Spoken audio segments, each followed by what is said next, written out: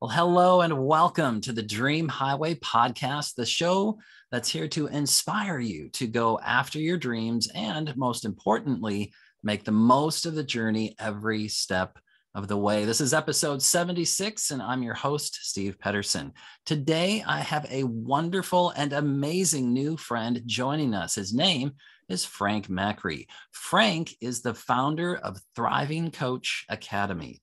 When he started his own journey as a coach over 7 years ago, Frank did not have any other prior business experience or a large online following. Yet he discovered a unique process that allowed him to take his business from zero to multiple six figures before turning 30, making him one of the most successful millennial coaches in the industry.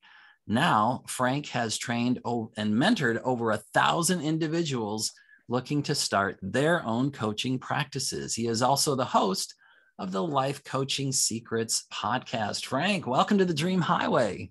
It's awesome to be here. Thanks for having me.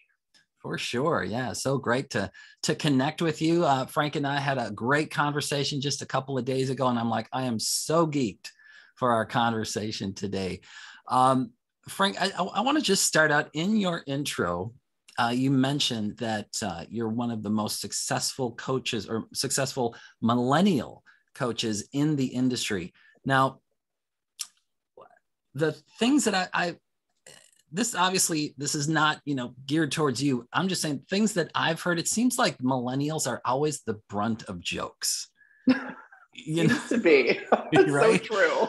Now, well, there could be many reasons for that. I was actually thinking about this the other day, because there's a lot of talk about Gen Z now, and it seems like there's this positive impression of Gen Z, and they're so self-aware and they're so emotionally intelligent. And I think, wow, millennials didn't really have that impression when we became a generation that people started to coin and term.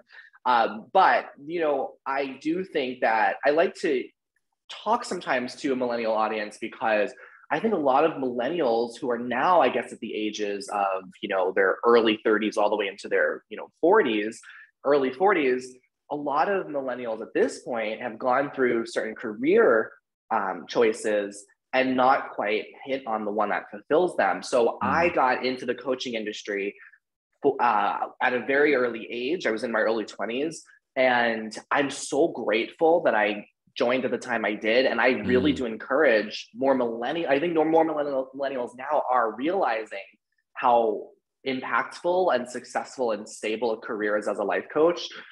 So it's really cool to, like, when I got started, it was mostly people of older generations, like baby boomers and Gen X. But now it's really cool to see a lot of millennials are thinking, I think life coaching is really for me. So. Yeah. Well, and it's interesting, not only millennials, but it seems like life coaches in general are often the brunt of jokes, right?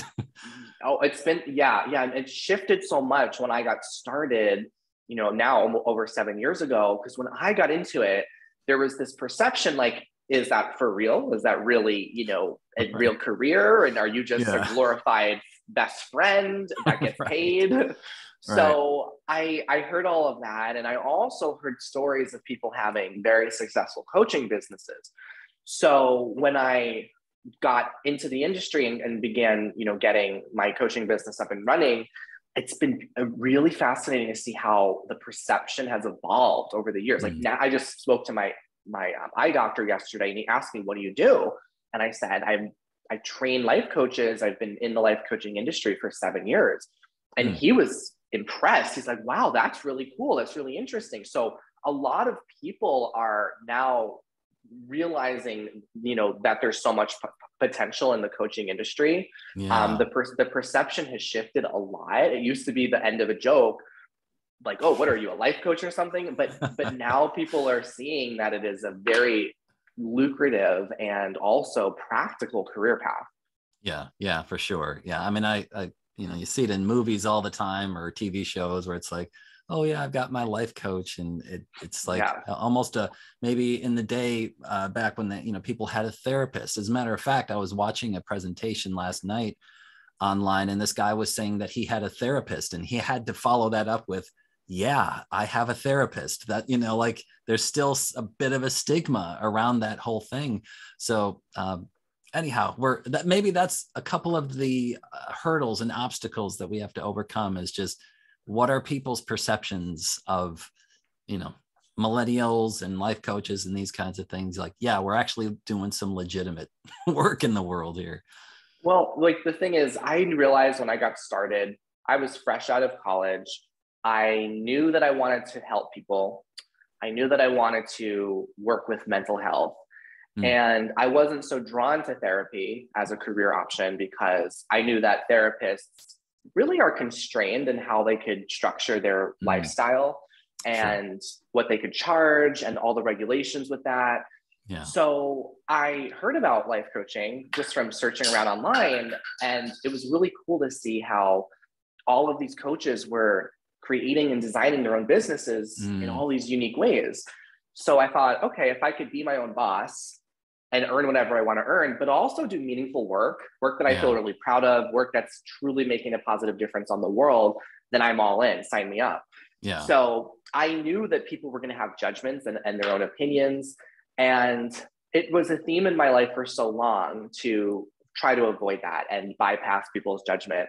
So for many years before I became a coach, I was very insecure about the way I looked, the way I sounded, and all other things about my personality, that I would try to, just be a chameleon and have everyone accept me and please everybody. And I realized that you really can't please everyone. People are going to have opinions of you no matter what. Yeah. So when I realized that, people are going to judge you no matter what path you take in life, I realized that I have a choice. I could choose to take a path where I'm playing small, not living to my potential, not going after my dreams, and have people judge that version of me.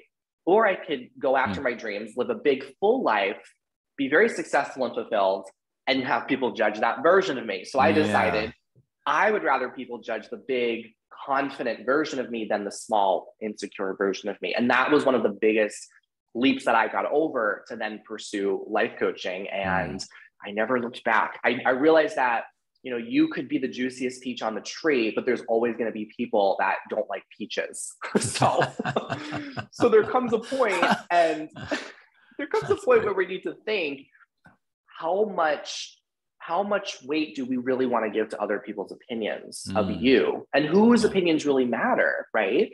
So after doing a lot of this inner work, the most important question that I asked myself, and I also asked my clients that I've worked with, is, what is your opinion of you?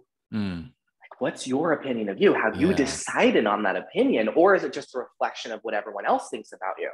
And I realized that we're not taught to come up with an opinion of ourselves. So when you can actually decide what is your opinion of you, then all of a sudden everyone else's opinions don't carry so much weight. It would be like if I said to you, Steve, if I was like, Steve, you have really ugly purple hair. you would just laugh. Right, which I am. What are you talking about? Right. Because you know that you don't have purple hair. So I don't even have hair, period. You don't even have hair. So it's like, if someone were to come up to you and say, I think you're really selfish, or I think you're full of yourself, or, I think that, you're very greedy, then how does that sit with you? And this goes for all your listeners, right? Sure. Because if you didn't believe that about yourself, it would be just as silly as someone saying you have purple hair, assuming you don't have purple hair. Exactly. Right? So what if you can have that same reaction when someone says something about you that just doesn't align with how you see yourself, right? All of a sudden, so much life opens up when you can just get over other people's criticisms and thoughts about you and just start living a life where you know who you are and you have your back on that opinion. Yeah. Yeah. So when somebody says, what are you, a millennial life coach or something, you can confidently say, well, as a matter of fact, I am, and I am a pretty darn good one. Yeah. Just like, actually, I am. And it's so fun. And there's like no career path I would rather take. So when I got into this, I got proper mentorship, proper training, and built up my business. And then when I had my own success as a life coach, that's how I was really meeting people as a life coach. I was coaching people of all backgrounds on all kinds of things. When my business began to take off and have momentum, people began to now ask me, okay, how did you get into this industry? And how does one get started? Yeah. So I thought, what if I could lay out step by step the exact frameworks that I used as someone who considers themselves an introvert? Like, I would not say that I am like an extroverted person. I'm someone that had and still have anxiety come up for me at times. And I also didn't have an MBA or business experience before this. So how can I make it so simple that anyone with the desire to help people, anyone with the curiosity to serve and help people understand their own brains a little bit, could do wildly successful in this career? And that's what led to making Thriving Coach Academy. And it's been beautiful to see that, you know, it's worked for not just like my path hasn't worked for just me, but it's also been able to work for the, you know, 1,000+ coaches I've been able to train.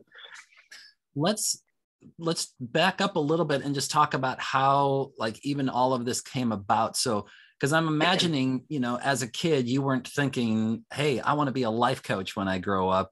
And then you went to college, and what was your degree? I studied psychology. Okay. And I was first a computer science major and realized that was absolutely not for me. But then a friend of mine was studying psychology. So I picked up her psychology textbook and I started browsing through. And this was my first time being introduced to the subject. Okay. And I was so captivated. Every page, just I was more and more immersed. So I decided something resonated with you. Something resonated. And immediately I said, I'm switching everything and I'm going to study psychology. But as I got into psychology classes, a lot of them were focused on what was wrong with people. You know, illnesses of the brain and mental disorders and how to treat them. But then I took this one class called positive psychology, which was very, very different. It was all about how can you take a functional, successful person and help them get to an optimal level in their life. Where's the support for that group of people? Yeah. And so I just want to interject. What's really fascinating about that is that I think, well, maybe let me ask your opinion on this. Where do you think most people fall? Do they fall in a place where I'm broken and I don't know if I could ever get fixed?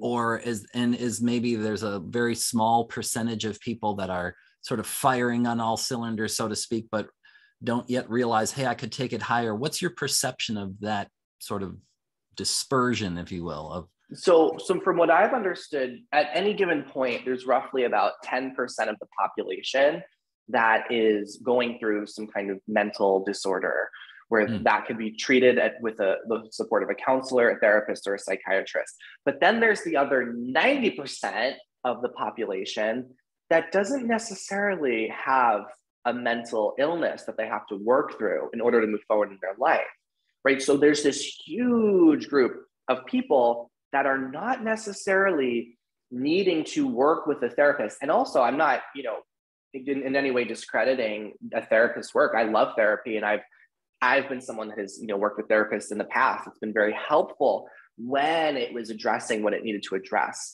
So, growing up, I thought if you're ever stressed out, you just go talk to a therapist about it because that's the professional to help you.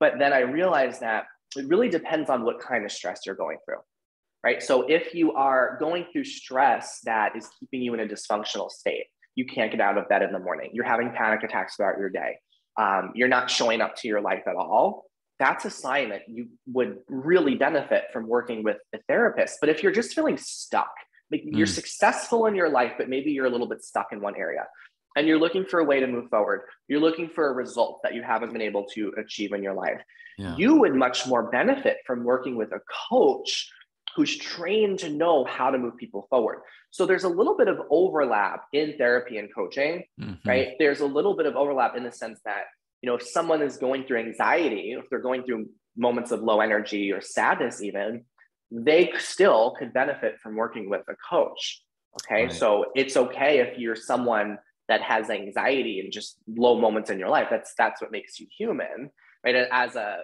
coach myself, I still have moments of anxiety and low days where I talk to coaches, and I still work. I think all great coaches should absolutely have and work with coaches. Yeah. So that's really the main difference. And the other main difference is around the actual process that clients go through. So with therapy, it's more about healing wounds from the past. So you'll spend more time talking about childhood and trauma that you went through.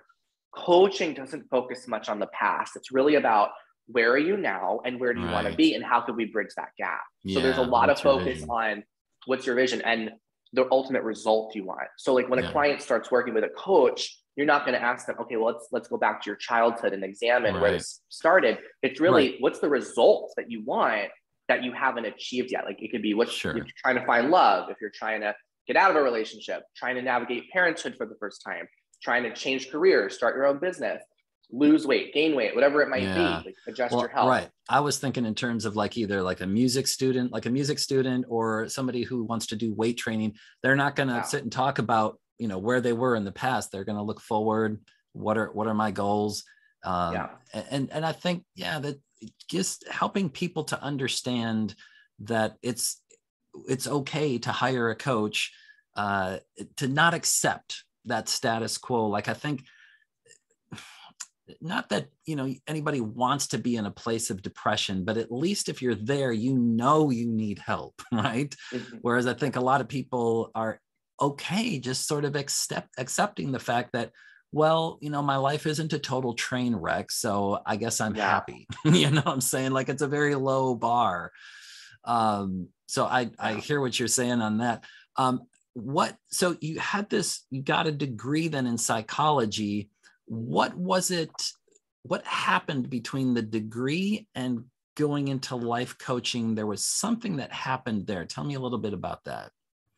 Well, after getting the degree, I just knew, okay, I want to become a coach. But my big question was, how on earth do I find clients? And how on earth do I coach people with the very little life experience that I have? Sure. So I was in my early 20s. And one of the first things I learned is that you don't need to have a lot of life experience to be an amazing coach. You just need to know how people's minds work. And that is a learnable skill that anyone could immerse themselves in. And the other thing I realized is that you don't have to even live an extraordinary life to be a great life coach, because I thought, my life's just not interesting or, you know, exciting enough. I realized that even all the coaches that I've trained to this day, a lot of them are ordinary people, but what's extraordinary about them is their curiosity for how the mind works. And what's extraordinary about them is their passion for helping people. So they're ordinary people, but they have this extraordinary willingness to learn the skill of coaching. So I realized for myself, if you're an ordinary person, but you learn an extraordinary skill, that can lead to incredible success in your life and a lot of fulfillment. So in between my period of, you know, college to getting into it, I got properly trained as a coach. And then I actually went overseas to China, where I was teaching English and simultaneously building up my coaching business out there. And I saw it really take off. And it wasn't by having... I'm sorry, that's fascinating. Like, okay, so what called you to China to teach English? Where did that? I did not see that one coming. I really was. Something about China intrigued me, and I had never lived in another country before. So the opportunity presented itself, and I thought, well, how fun could this be, just to really go out of my comfort zone and you know, be able to learn about another culture. And I had a blast experiencing so much of Asia. And what's interesting is it's not easy to just hop across the world and live in China by yourself without really knowing the language. But it helped me build so much understanding of what it takes to succeed as an entrepreneur. And it also, the most revealing thing I got from living in China is the moment that I got off of the plane and in Shanghai, I had a very unique moment where I was looking around and no one knew me, no one knew my past. And I felt, wow, I could define who I am in this moment and no one would know who I was in the past. I could choose to be whoever I want to be. Wow. So it made me realize that we all have this rule book. This is a concept that we teach our coaches in the academy. that everyone walks around with this, this figurative rule book on who they should be and how they should act, what they should say, what they should wear, what they should do. And this holds us back whenever we're looking to grow and transform. So I was carrying around a rule book that had expired. There were pages that were no longer needed. So I decided to let go of the person I used to be before China, which was someone that didn't think they had much to offer, didn't think that their voice mattered, was very insecure, very much would hide and blend in the background and try not to have the spotlight put on them. And I decided in that moment, I do have something valuable to offer. I am here for a purpose. My voice does matter. And there are people out there that I can support. So when I created these rules and started giving them life, that's really where I saw things start to take off. So you don't have to go across the world and live in China to go through that experience. But what you can start with is you can decide, okay, who have you been up until this point, and who do you want to be moving forward? Because you don't have to, who you were in the past doesn't decide who you need to be in the future. Yeah. So I love the phrase, I tell my coaches this all the time, up until today, right? So if you're someone that thinks, oh, I'm just not a confident person, just add the words up until today. And it totally changes, right? Like, okay, that's who you were, but who do you want to be moving forward? I am a person that takes risks. I am a person that honors my calling. I am a person that, follows my intuition. I am a person that shows up and, knows that they have something valuable to offer to the world. Yeah, I love that. That reminds me of a very similar phrase that my coach taught me, which was until now. I love that. Until now. Until now, and you catch yourself saying things, so for example, I'm dealing with a little bit of a cold right now.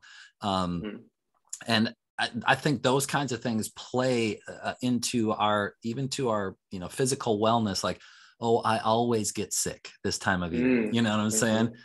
Until now. Until now. What I'm saying? Yeah. And it's fascinating, powerful stuff. And I think what's so interesting about what you're saying recently, there's this phrase that's been coming to my mind a lot. It's this phrase, maybe you're familiar with it. It says, a prophet is not without honor except in his hometown. Have you ever heard that one? I haven't. And essentially what it's speaking to is that it's the people that know you really well tend to, it's hard to rise above them. It was a phrase that Jesus said, and, he grew up, we all grow up somewhere, right? And we all have this sort of community of people that know us, right? Yeah. And they sort of take us for granted. And until we go somewhere else, go to a different town where nobody knows anything about us, then, like you said, we get to define the rules. We get to sort of redefine who we are. They don't have like years of preconceived notions that they lay upon you. So for example, for me, obviously I play guitar, with all the guitars in the background here. And a lot of people know me as a guitar player, and that's it. And so for them to try to see me as a life coach, and most of the people, that I know, it's like, they're the ones that are kind of cracking jokes at, life coaches. And so until you get out of that place, I love that. I'm glad I asked the question, like, China, where did that come from? But sometimes we need to, like you said, maybe we can't literally go to a country across the world, but how can we step out of our sort of country, our metaphorical country or community to recreate who we are? How's that for a question? That's a great question. Well, the first step is looking at your rules, right? So what are the rules you have around who it is that you think you should be? Okay, maybe you have rules around whose opinion of you really matters. Like, I should do what my parents think I should do, right? I should be the person my friends want me to be. I'm more of a follower instead of a leader, right? So these are all just sentences in our brain. They are not factual. They are just sentences in the brain. They can be deleted, they can be changed, they can be completely removed, right? So what are those rules that you have about yourself? The second thing is where is a community that you can put yourself in where you can start to reinforce your new rules, your new self-concept. So when our coaches get started, one of the things I encourage them, well, first of all, it's great to be in if you're looking to, become anything new in your life, being in a community of others that could receive you that way is helpful. So that's why in the academy, it's very community oriented. It's not just like you're getting coaching skills and you're learning how to coach, but you're also in a community of people that see you as a life coach, and they reinforce that, and they allow you to feel at home, like with that concept of yourself. And finally, when you are, in the sense of becoming a life coach, you've got to meet new people and you've got to introduce yourself as a life coach. And at first, it's going to feel totally weird. And your brain's going to tell you, who do you think you are? And you're not a life coach. And I describe that experience like you're putting on a new pair of shoes for the first time. And you know that if they're the right size, you know that they're, a style you like, but it still feels awkward the first few times you put them on, right? It takes a few days maybe to really break them in. So I describe transformation the same exact way, right? You need to allow there to be that awkwardness where you break in your new self-concept in order for it to start to flow. So everything's going to feel inauthentic and everything's going to feel awkward and weird, but that doesn't mean that you discredit it and go the other way. So one of the episodes on my podcast I talk about false authenticity, where people think, oh, it's just not authentic for me to do blank or be blank. Like it's not authentic for me to be a life coach because it feels uncomfortable and different. So, but really what's going on is the person is just afraid and they're labeling their transformation as inauthentic. So one of the things I encourage people to think about when they're looking to grow is, how is it if you might be labeling your transformation as inauthentic, you can realize that's a normal process. Like you've got to shed the layer, you've got to have the skin just shed off of you in order for you to emerge in who you've always been. So when I got started, it felt very awkward and weird to call myself a life coach, but still in my bones, I knew that I was born to be a coach. It's hard to describe. Like a lot of people, they don't just wake up randomly and decide, I want to be a life coach. They realize their whole life has been giving them signs that have actually been pointing them all along to this. And it's not just a sudden occurrence. It's all been preparing them for the moment to actually make it a career.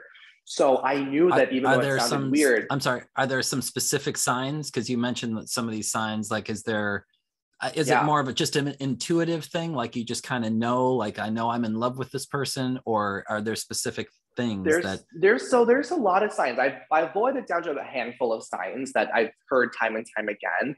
So one of the signs is if you have a passion for making a difference in people's lives, if you really like helping people win and helping them achieve goals, okay? That's one of the clear signs.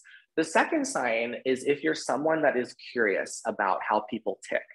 So you're curious about how people's minds work. You like asking people questions.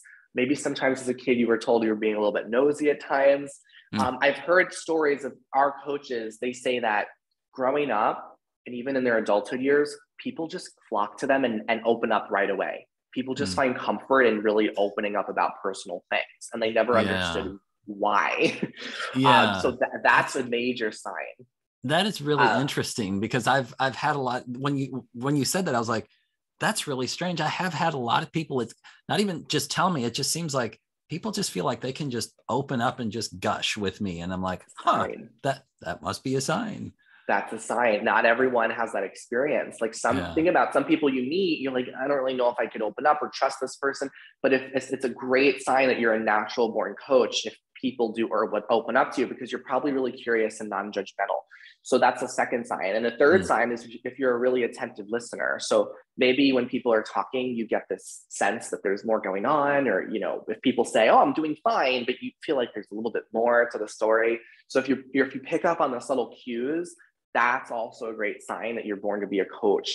In addition to if you've been, hopping from career path to career path and nothing's quite sit, but you know that the one thing you like about whatever careers you've gone through are that you've enjoyed the interaction you've had with another person. Like a lot of our coaches, they come from all these, like some of them are teachers, some of them are therapists before they become coaches, some of them are lawyers. But interestingly, we also have a lot of hairstylists. So one of our graduates, Christopher, he was telling me when he was enrolling that he would spend so many years cutting people's hair. They're sitting in the chair. Mm, But what he yeah, really liked about being a hairstylist was the way he could talk to people and how they'd open sure. up to him, and he could listen, he could ask questions, right? So Yeah, that's when he realized he's been coaching all along.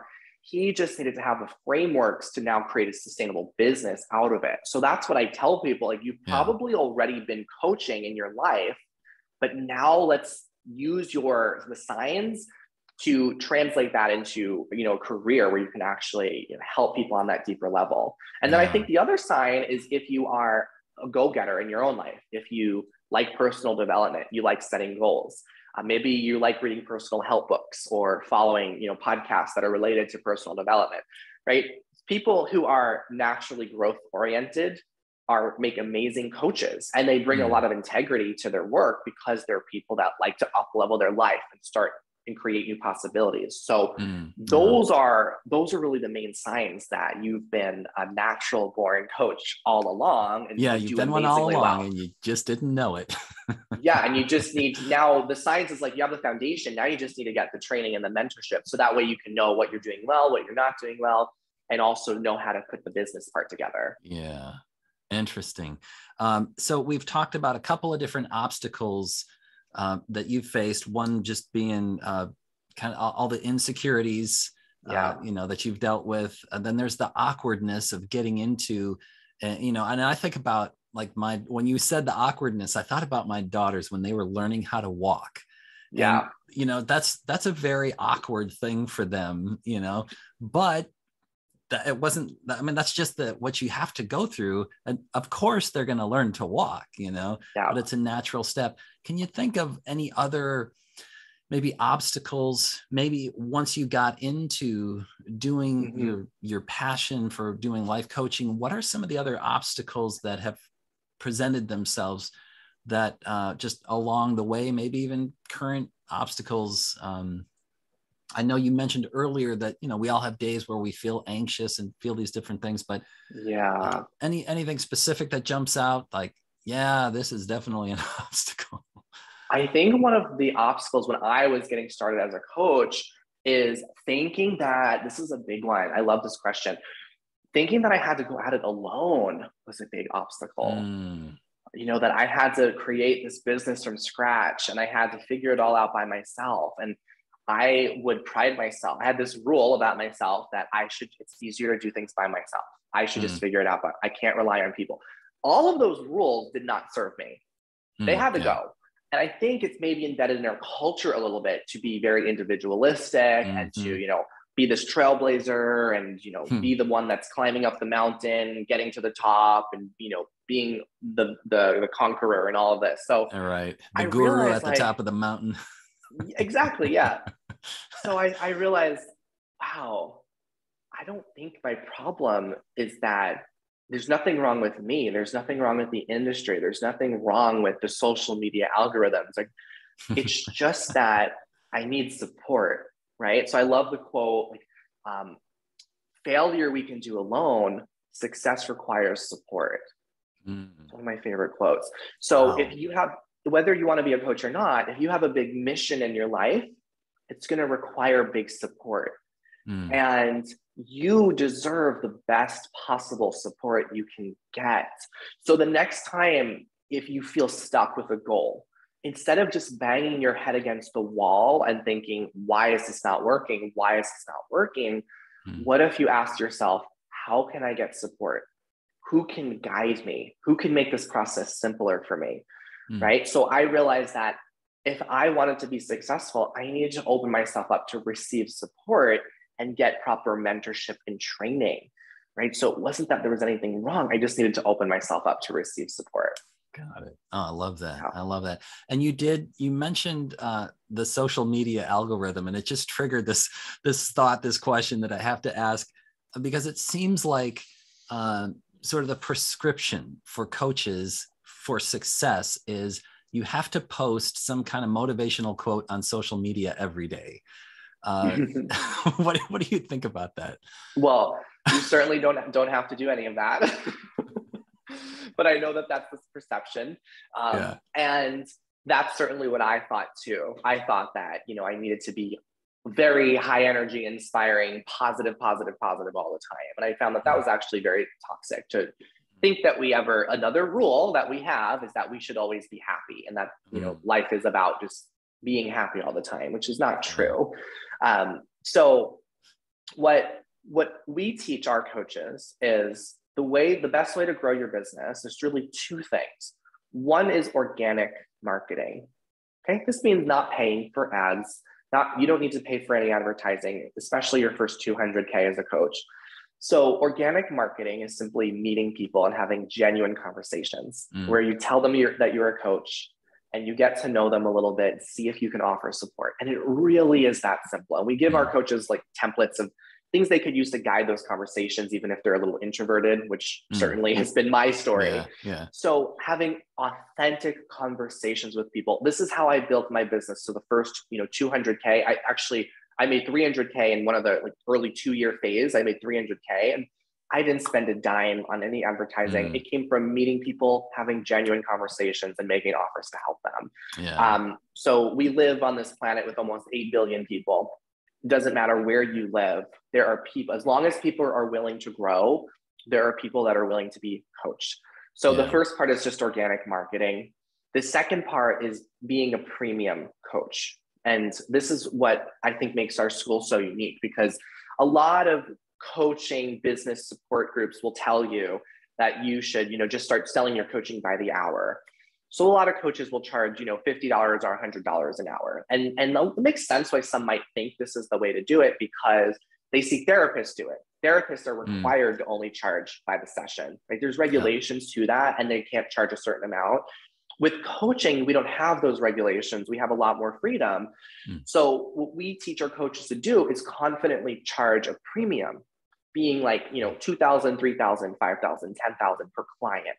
And it doesn't necessarily matter how many sessions you have, but you want to enroll someone in a package of coaching sessions so they can have momentum and so they can continue to see themselves get results. So if you think of the math, right? If you want to make $10,000 a month as a coach, which is a great starting milestone that a lot of coaches have, right? You can think about, okay, if I charge $100 per session, that's a lot of sessions that you have to sell, right? That's if my 100 sessions in a month. Versus if you were to sell, a coaching package for $2,500, you need 4 clients in a month. Or if you charge it for $3,000, then you only need, we'll say 3 or 4 a month, right? Now, out of the 8 billion people on the planet, you just need to invite 3 or 4 of them to work with you per month to make $10,000. So this is not rocket science. Right. It's just about meeting people. And that's really so much of the struggle I got myself caught into was I made it very complicated. I thought I needed to, have all these funnels set up and pay for these ads and have all of these like high quality tech and equipment. And all I did was I went and talked to people, and I was the person I always was curious, interested in them. And you'd be amazed at what can be opened up just by having an authentic conversation. So that's really the key. I love it. And so one of the things that we're talking about, and I just want to make a quick analogy to something, and that is, because you mentioned a couple of times how therapists are sort of confined within a framework. And when you said that, what it made me think of was I used to be a barista at Starbucks. And, Starbucks is a major worldwide corporation, and they have literally manuals on how much ice you are to measure out into a cup for a Frappuccino, you know what I'm saying? Whereas, you own your own coffee shop, you do whatever you want, So I think it's a great opportunity, as coaches to kind of create not only their own lives, but kind of call the shots with their own business. But we are talking about money here. And I know for a lot of people, that is a huge hurdle. They'll be getting up all kinds of momentum and then hit that wall of, oh, I got to make money. And there's I've got to make a lot of money. Can't I just be happy? I don't know. I got to get afraid when I think of a lot of money. Won't I become corrupted? Won't my soul, do I have to sell my soul to make that kind of money? what kinds of, and obviously you've worked with, coaches or who are students to become, maybe overcome those hurdles as well. Has that been a hurdle for you? Has that been a hurdle for some of your clients? Talk about that a little bit. Yeah.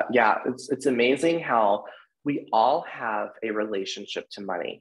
And it is essential that any entrepreneur look at that relationship. So when I grew up, my parents would often argue about money. And it led to a lot of conflict and fighting. And eventually they got divorced. And we even lost our family home as a result of the divorce. So as a child, my understanding of money was that money was bad because it led to terrible things happening with my family. I really thought money is what ripped my family apart. So I had a very unhealthy and negative relationship to money. So when it came to charging for my coaching, I had a lot of guilt come up because I felt really bad. And I also had a lot of shame. Am I a bad person because now I'm taking money from someone else? And I realized that all of that was not true. I just had a terrible relationship with money. So what I needed to do is look at that and really think, okay, so is it true, right? We always get this question. How true is it, right, that you are selling your soul by making more money? And I thought, okay, right, something like that is so opposite of the truth, because my gift, my calling is to coach people. So if I withhold that, that's selling my soul. That's just not honoring my truth, right? And there's also the idea of abundance. I mean, it's our birthright to thrive and to experience life to the fullest, and we can't give what we don't have. So when I say charge a premium, sometimes people go, oh, well, then is it just you care about the money? And what I like to explain is that when you confidently charge a premium for your coaching, you actually create a container for your clients to get the most amazing results. All right. Like, think about the last major investment you made. Okay. Like if you were to pay, $20 for something or $20,000 for something, which one are you going to pay more attention to? Sure. Right. Yeah. So when people invest, they are also investing their energy and attention into getting a result that they ultimately want. Right. So when coaches have this guilt, you have to remember that you're not taking money, because money is a replenishable resource. It doesn't disappear, right? We are resourceful beings, and we're able to create money. So the money doesn't go away, and you're not putting someone in a bad place by receiving money, because they're investing in transformation, right? Like, you're actually enabling so much more for them in their life because they're investing in the process. And because you're well-resourced as the coach and you're not worrying about paying your own bills, you're going to show up more fully and present and engaged to your client. So this is what I mean when I say you create the perfect container for your client to get amazing results. A lot of coaches assume that it's probably easier to charge less. It'll be easier to find clients, and they won't feel bad. But listen, you can charge $1 for your coaching, and there are still going to be people who think you should be not charging at all, that you should be giving it away for free. Okay. So like, when you are able to confidently charge a premium, you're actually inviting someone. Like, I've had people cry as they invest, not like tears of sadness, but tears of like gratitude. And I've had clients say, thank you for charging, for allowing me to invest in myself. Because one of our coaches, Jules, mother of 3 kids, deeply connected to her family, really put them first for a lot of her adult life. And when she enrolled in our program, she had tears coming down her eyes, and she said, I don't remember the last time I invested in me. And there was like this part of her that was also like, I don't know, I'm feeling guilty about, we have a rule about money. It's bad to invest in ourselves. It's selfish. But what she realized is that when she gets to invest in herself and grow, she is becoming an example of what's possible for her family and for her kids. So it doesn't do them any service for her to put herself last, right? When she can really put herself first, she has more to give to her family, because you can't give what you don't have, right? So money That's a is, great point. I was just going to say that's a great point of modeling for your family, like investing in yourself. Like if they see it, because you're modeling something, and if you're modeling, hey, burn yourself out for other people and don't take care of yourself, then they're going to follow that to their demise as well.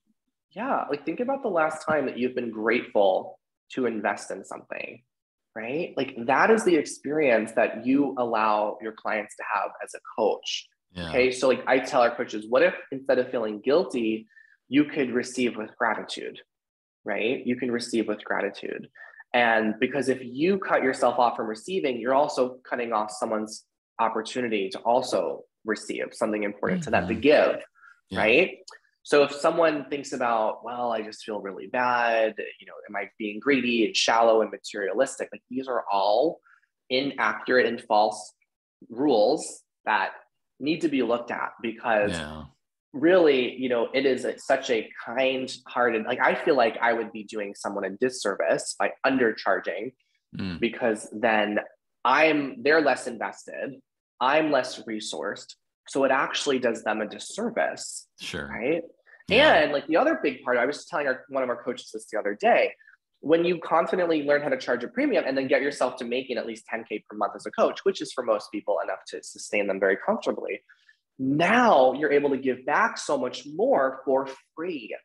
Right. So I have like so much free content. I have the Life Coaching Secrets podcast. I have I have so many sources online where I can now give back for free and help tens of thousands of people because I'm well resourced. But if I was, stuck in this scarcity, fear-based mindset around money, then I would actually be giving back less. So if someone is, spiritual, religious, if you feel like you're a giving person, but you're telling yourself, well, the only way to give is if I give something for free, that might be a thought to look at, right? Because I feel like because I've been able to charge and receive money without guilt, I've been able to give back tenfold. Yeah. Oh, that's so huge. I appreciate that perspective. And I especially appreciate when you made a comment about, if you spend $20 for something versus 20,000, the thing that came to my mind is, I have a classical guitar that I spent, maybe $500 on, and I love it. But I also have another one that I spent, well, it's a $5,000 guitar. It hasn't arrived yet, but I'm already planning in my mind, like that thing is never going to come out of its case except for when I play it. And I'm going to treat that thing like pure gold, So you definitely value those things. This is, can I share one more thought about this? Please, absolutely. Yeah. Okay. Cause this is such a juicy topic. So there's the rule we have, like if I enjoy something, I shouldn't get paid for it. That's another rule. Because some people, when they get into coaching, they're like, I just love coaching people so much, it feels weird to get paid. So there's a rule that I shouldn't get paid to do things I love, right? What if it was not true? And what if it could be true that you can get paid well to do work that you love? You can get paid well to do something you are naturally good at, right? So there's that whole part of it. And then there's also like this idea like we're doing any service to the world by staying broke, right? Some people, this I don't know how this is going to land with your audience, but hopefully they'll stay with us here, because I want to pose the idea. Try on the thought. What if you could try on the thought that the best way for you to make an impact on the world is by making as much money as possible, right? I believe it's one of the best things that you can do if you want to make a difference in the world, is to allow yourself to become wealthier, right? Because if you look at the world and you think, wow, there's a lot of suffering in the world, and I don't want to add to the suffering by taking away someone's money and making them suffer, right? You just got it a little backwards. Right. Because if you stay broke, or if you don't keep yourself well resourced, you're not helping with any of the problems of the world by, keeping yourself broke. But when you do allow yourself to receive more, you become more available because you have more option and reach. Okay, so money is like a magnifier. Like it's just going to magnify what's there. And this is one of the biggest beliefs I realized about money. Money doesn't make someone evil. It just magnifies what's already there. So if Mhm. you're a kind, big-hearted, compassionate, loving person, with more money, your expansion of that goes even greater. So you'll have more ways for you to help solve problems in the world. Mm. You'll Yeah. have ways to make a bigger difference because money allows you to magnify that, right? It's not going to take Yeah. away from your gratitude. And listen, like, are there crummy people with a lot of money? Yeah, of course. Yeah. Are there crummy broke people as well? Yeah, of Yeah. course there are, right? So it just goes to show you that it's not about the money. It's Right. about you magnifying your gifts and your reach. And the best way Yeah. that you can really do that, if you're someone that really cares, like, what's wild to me when some people say, like, well, I just really want to, help people, but I don't care about money. I'm like, Mm. but money will help you help Right. people more, Right. right? Exactly. So that they go hand in hand. Yeah. Yeah. Yeah. For sure. Well, I think I heard. I'm not sure who was quoted as saying this. I think attribute things. Like Abraham Lincoln or whoever, but they said you can't help broke people or you can't help poor people by becoming one of them. Yeah, and exactly. and what's interesting is something that just occurred to me recently. So one of these coaching groups that you had talked about, I'm in a group like that, and one of the coaches had suggested this book called I think it's called A Happy Pocket Full of Money. Mm. And I was listening to the audiobook, and as I was listening to it, they're just talking about how you can manifest wealth. And Yeah. part of my sort of religious beliefs from the past came up, and I thought, well, if we Mm. really can manifest anything we want, Mm-hmm. why is there all of this focus on money? Like, why don't we focus on manifesting other things like, stopping world hunger and, Yeah. taking care of the rainforest and all these great things. And so I had this conversation with my coach, and my coach was like, well, those are very difficult things for one person to, it's like one person isn't going to change the entire world. I mean, you have your outliers out there, your Mother Teresa's and your Martin Luther King Jr.'s and all of that. But for the most part, he's like, all of that stuff is very hard to measure. And it's hard to go from just maybe where you're at to a huge, huge leap up to like, hey, I'm going to save the rainforest, kind of a thing. He said, but Yeah. what you can't, and what it started helping me to realize was that it's not so much a money or a lack thereof that is the problem. The problem is my belief or my unhelpful belief about Mm-hmm. money. And you know what? Mm. That's the problem with most everybody. That's the Oh reason yeah. that we have all of these other problems. And Yeah. so if I change my belief about Yeah. money, then other people are going to see that, and that will empower them to change Yeah. their beliefs about Oh money. my God. And really, what does that all come down to? But it's a sense of just abundance, right? It's a sense Yeah. of either scarcity and lack versus Yeah. abundance and prosperity. And if I can Yeah. change my beliefs about that and bring, and it's not just, I think where we get caught up is that we think that we're bringing it in to ourselves Mm-hmm. and it's just staying there, Right. and it's not. It's a matter of, hey, let me be a channel. Can I be a bigger channel, a Yeah. bigger pipe, so more blessings, so to speak, can flow through me. um yeah. Yeah, Yeah. man. I love it. We're like nodding our heads like, yeah, You've yeah, we just solved you've the done world's it. problems right there. We did. I mean, but you've done the work, which is so good. And listen, it's no one's fault if they have a bad relationship with money. Like, I want that to be really clear. I would Yeah. say pretty much everyone has an unhealthy relationship. Even wealthy people sometimes have an unhealthy relationship with money. That's Mm, why sometimes people are very wealthy and miserable. yeah. So hopefully this conversation has helped open people up to realizing, like, you can make a big difference. You can be a good person, and you can also have a lot of money. Like, they're not contrasting thoughts. They can Right. exist together, right? And when you're able to allow yourself to receive more, then you'll also allow yourself to give back more. So it all Mm, just comes full circle, right? You yeah. don't have to have guilt. You don't have, when you receive it, you don't have to have even fear when you spend it. Like, I was so, it's when we talk about even religion and spirituality, because I know you said your audience identifies a lot with religion. I feel like the most spiritual moments of my life have been moments where I've made significant investments in myself. Interestingly, like the moment I decided to invest in coach training, I mean, this was a 5-figure investment, and it confronted me with so much. It confronted me with, my whole life path. Like, is this what I want? Am I going to honor this nudge that's been there for so long? And I had to have a lot of conversations with myself and the universe and God, and really explore that, and finally say, yes, I'm going to do it. I'm not going to wait until I feel ready. Because nothing in life, we never feel ready for the things that transform us. We've got to start before we feel ready. And like the exchange of money was part of that transformation. So I'm really grateful for those moments in life where I've been able to like really invest in myself, because they've up leveled everything for me. Yeah. If I decided to live in fear or guilt and shame around money, then I never would have been able to pursue this path and help all the people I've been able to help. And I know our coaches, it's the same for them too. Like they're now off running their own businesses, helping people, because they've allowed themselves to invest in themselves and receive as well. Yeah, that's so huge, man. Like because you don't see that. People don't see that. They don't see all of the spiritual gears shifting and working and grinding to be able to make these outward things possible and to make them happen.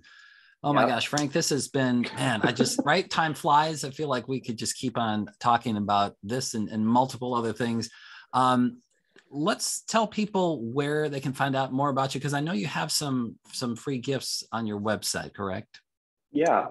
I'm the host of the Life Coaching Secrets podcast. If anyone searches Life Coaching Secrets, even if you're not interested in becoming a coach, there's a lot of episodes there to help you up level your life. But I certainly have a lot of tips for getting started there. And if your listeners want a little VIP access into my coach training program, I'd love to offer that as a gift.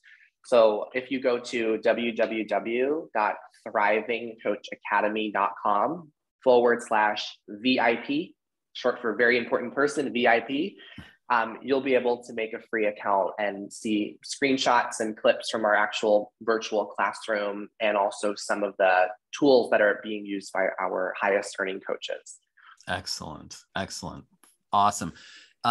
So what I'll do is I'll put all of that in the show notes for this episode. If people forget about that, they can easily connect with you there as well. That would be at thedreamhighway.com/76.